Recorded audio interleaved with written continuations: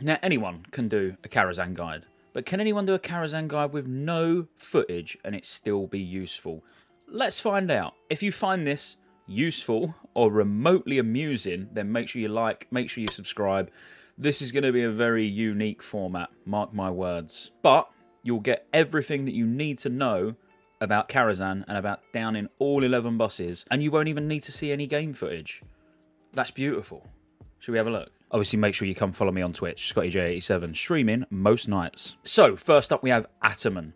Anything you need to know? Not really. Pretty much a tank and spank. There's a few things that we're going to go over. You don't really need any special composition from this. Pretty standard. 2 tanks, 2 healers, mixed of DPS. If you've got someone who can decurse, so a boomy or a mage, brilliant. Or a resto druid, obviously. But someone who can decurse will make it easier. If not, you might just have to watch your threat a little bit. But let's have a look at how we do it. So once you've cleared the trash towards Attumen, you'll find a neutral horse, so not hostile.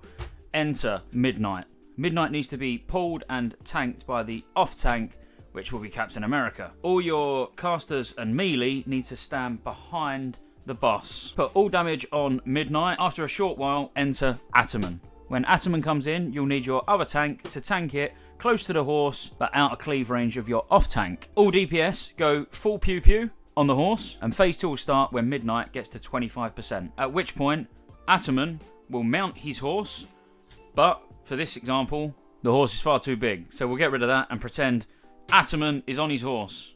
Now there's 2 ways you can do this. Firstly, you have your main tank who's on Attumen still, and everybody stacks behind, including the other tank, and nuke as hard as physically possible. This is so Attumen will never charge. Another strategy is to have your off tank move behind the group, and then when the charge happens, he'll charge the tank and run back to the other tank. Now, one thing to look out for is occasionally a curse will go out on your entire raid. It can be resisted, but this is where your boomies and your mages and your resto druids, anybody with a decurse should be decursing. The order of the decurse is you want to get it off your tank first, because it reduces your chance to hit. You don't want your tank to not be getting threat on this guy. Secondly, if you've got a big pumper, like a warlock, pumping into the boss, prioritise your big damage dealers next. But always do your tank first. If this guy is at the back, soaking the charge, he don't need decursing. Who cares if he hits? For all we care, he could be dead. At least we don't get no charges. My preferred strategy is to have everybody stack behind the boss, big nuke, decurse, boss dies, free loot. Give me that fat mount. One other thing to remember. Enter horse again. When horsey gets to 25% and phase 2 begins, all threat will be wiped. Which means, don't DPS. Because when Attumen merges with horsey and is riding him, you need to make sure your big tank gets all the threat first for your guys stand up and begin pumping. Next up, we've got Moroes. Now, Moroes is a bit of a pain. You want some CC. So the fight consists of Moroes and 4 adds. They're all undead. So you want shackles, traps, even turn undead from paladins. But you definitely want to be able to control, I'd say, a minimum of 2 of the adds. So a shackle and a trap, I would say, is the bare minimum you want to be doing this boss with. But you can probably tailor this fight to your group. But I think going with less than 2 CC is not ideal. But let's have a look how we do it. Once you've cleared the awful ballroom before you get to Moroes, you'll be surrounded by feasts and tables and jolly undead party goers. But when you look up, you will see enter Moroes. Moroes is not alone though. Moroes will have 4 undead companions. Enter Moroes' companions. Now these 4 undead companions are undead. That's why I said undead companions. So what you need to do is you need to make sure that you assign CC on at least 2, preferably 3 if you can. If by some fluke you've got enough to CC all 4, keep all 4 CC'd the entire fight, nuke the boss. But that's highly unlikely. Now, the only difficult thing about this fight is the start and maintaining control. So, first, enter our tanks. Now, the tanks will need to pull the boss, and they need to be first and second threat on Moroes the entire time. If one of the undead adds is a caster, they're absolutely fine to be tanked by DPS. Let's say you've got 2 CCs. Now, the adds are either Protection Warrior, Arms Warrior, Rep Paladin, Holy Priest, Shadow Priest. That is about it. We personally opt to CC the ones that can dispel other CCs. So shackling the Paladin, or maybe the Holy Priest. We normally prioritise the Shadow Priest. So let's say you've shackled this guy, maybe you've got a Shadow Priest and a Holy Priest. That would be beautiful. Let's pretend you've not got a Hunter. So you've shackled one, you've shackled the other. You need your off tank to tank the 2 adds while they get burned down, whilst also maintaining second aggro on the boss. Once one add is dead, the fight now gets a hell of a lot easier. So let's say you've got 1 left. Always remember, your interrupters should be interrupting. So if you're nuking, say this is a healer that you're nuking down, you need to make sure that you're interrupting heals, you're interrupting everything you can. If it's the Shadow Priest you're burning down, interrupting mana burn is absolutely essential. So these 2 are still being shackled all the way through the fight. The second add is now dead. Now it's easy. Roughly every 30 to 35 seconds, one of the tanks will get gouged. So this tank gets gouged and it's out the fight. The boss instantly switches to your off tank. Everybody is nuking this boss. This tank may now get gouged, and this tank now takes back over. It's also very useful to keep Abolish Poison on your tanks, purely because he does a blind. If one gets gouged, one gets blind, you're not going to be having a great time. Now, at this point, it pretty much is a tank and spank. The only thing you need to take into consideration, which will go on through the entire fight, is occasionally Moroes will vanish, and then he will, using this now as, we'll pretend it's a DPS, he will appear behind, garrot that mother funster, and then go back to its regular threat table. Now this guy is taking lots of damage from a ticking dot. Now mages, you can ice block it. The most common method of removal is using your Paladin's Blessing of Protection. So communicate. This guy should be going, I've got bleed on me, on Discord, and then one of your Paladins will call to say heal Blessing of Protection.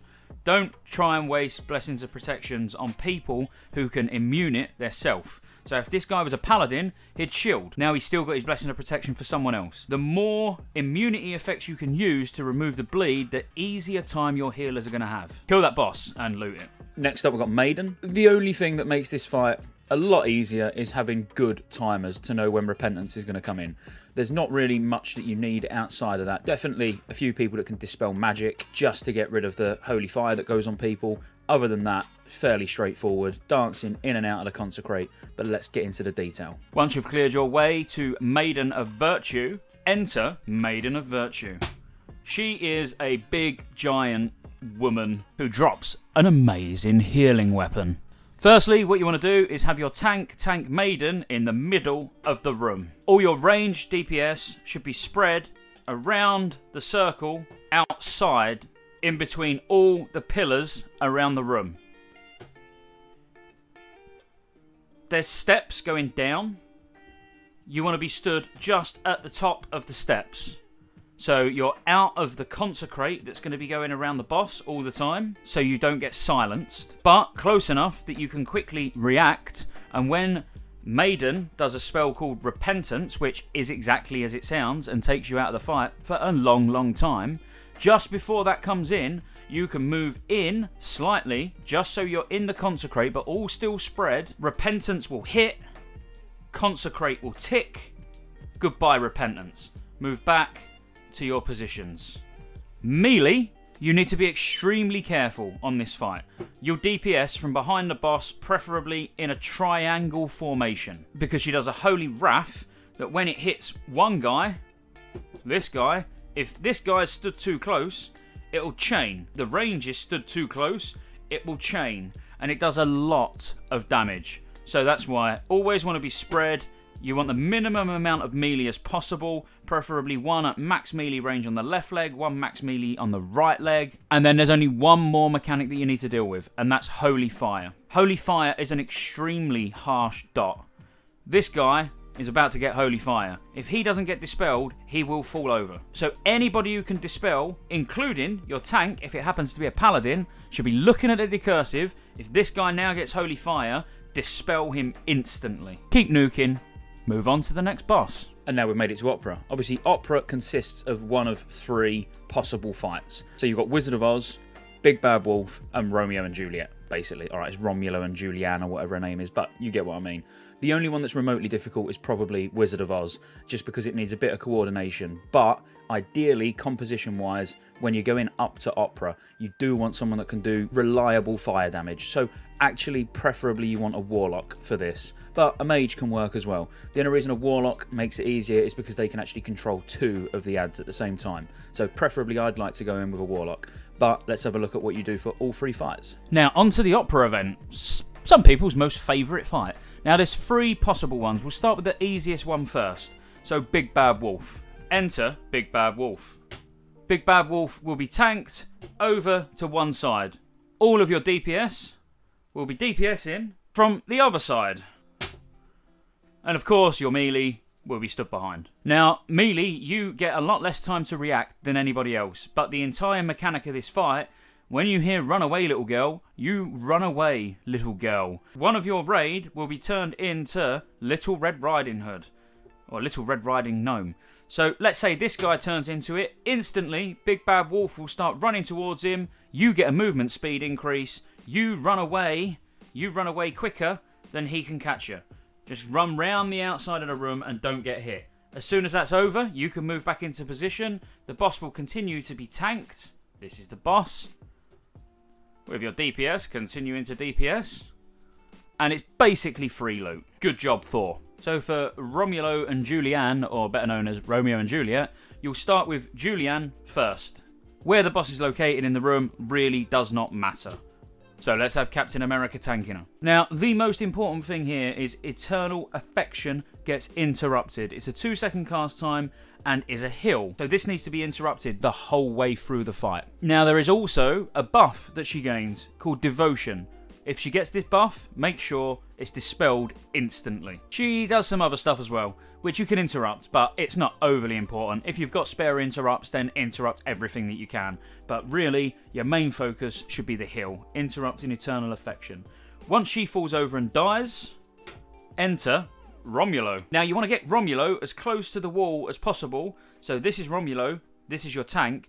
This is so, when your melee DPS are DPSing, they don't get knocked too far, because Romulo does a backward lunge which strikes an enemy behind the caster, and it's a 35-yard knockback.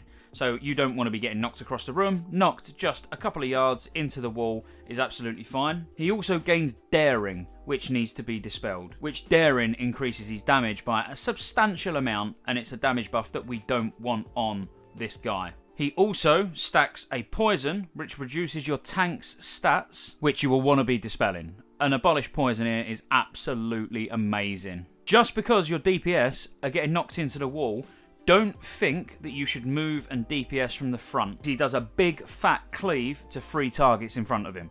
So you have to DPS from behind and take that knockback. In the next phase, your melee are probably not going to be on this guy, and we'll get into that now. So when Romulo falls over and dies, both of them, you are now fighting together. Everything applies from phase 1 with Julianne and phase 1 with Romulo. So enter your second tank. It doesn't matter who's tanking what. Iron Man is going to tank Julianne. Captain America is going to tank Romulo. Same as before, keeping his back against the wall. But you need to split your DPS. So preferably range DPS. This is our range DPS. Are on Romulo, so that now eliminates that knockback for the melee, and your melee are on Julianne. Now, both of these bosses still need dispelling, so if you've got a priest or a shaman, or both, preferably, assign a purge to one, a dispel to the other, or if you've only got one that can dispel, that's unlucky. You're going to be busy because you're going to be doing both. Eternal Affection on Julianne still needs to be interrupted to stop the heal. Now, the important thing here is both these bosses need to die at the same time, or within 10 seconds of each other. So you should be splitting your DPS. Hopefully you've got a couple of melee that you can put on Julianne, probably not a rogue, and all your ranged to go on this guy here. Now, if you've got Ellie Shamans, you could potentially put your Ellie Shaman on Julianne instead of a melee, if you're low on melee, to interrupt the heal. The main thing is getting this heal interrupted. Anything else you can interrupt is a bonus, as I said, but both need to be purged or dispelled. As soon as they're low on health, nuke both, they die, epic loots pop up, you win, you move on. Now for Wizard of Oz, this is probably quite a difficult one to explain. There's 4 adds, technically 5 if you count the wolf. So we'll go through each one at a time. So we have Dorothy, we have Tin Man. We have Raw, who won't stand up. We have Raw. And we have Straw Man. This is Raw. We'll start with Raw first. Now, like I said, this fight is a lot easier if you've got a Warlock. Because a Warlock will keep Raw feared the entire time.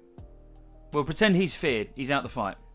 And he will use fire spells on Straw Man to keep him disorientated. So he doesn't know what's going on. So basically, Raw needs to stay feared one way or another.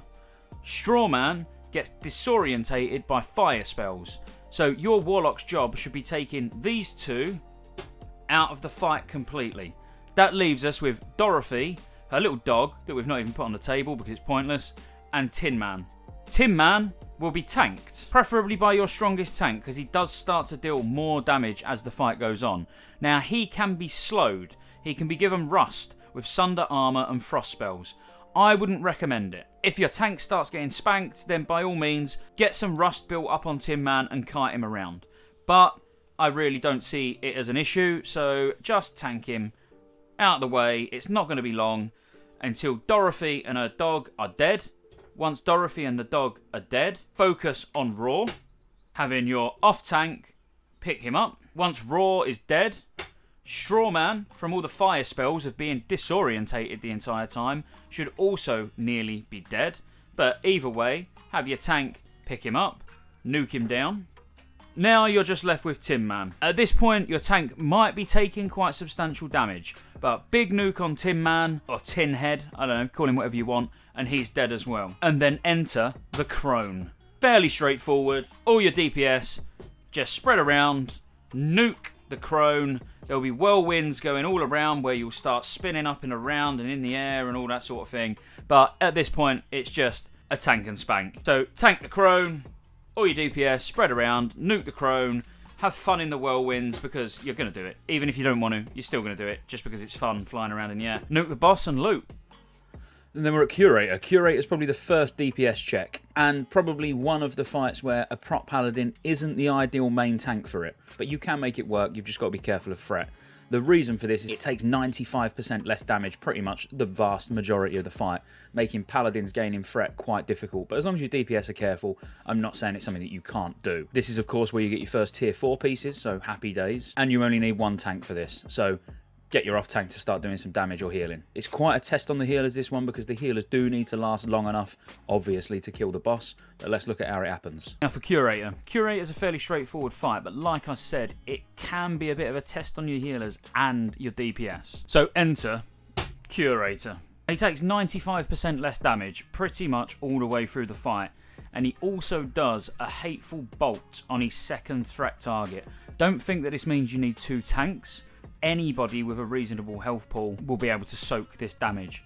Healers should be looking at who's second on threat, and as a hateful bolt's being casted, preemptively casting a heal to top that person off instantly. There's various locations you can tank him. Some tank him in the doorway, some tank him in the middle of the room, some tank him against the wall.